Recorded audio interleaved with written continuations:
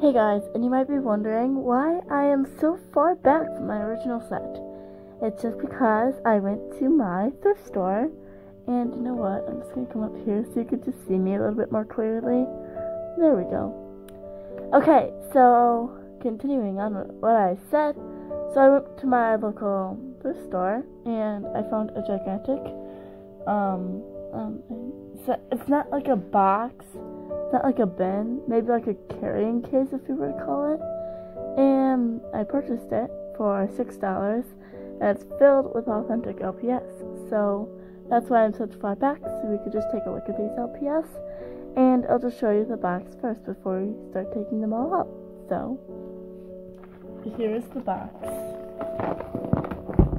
It's very, very big. It's filled with authentic LPS, and we're just going to just take them all out and just organize them, and it looks like there's some accessories in here as well, so that's very great.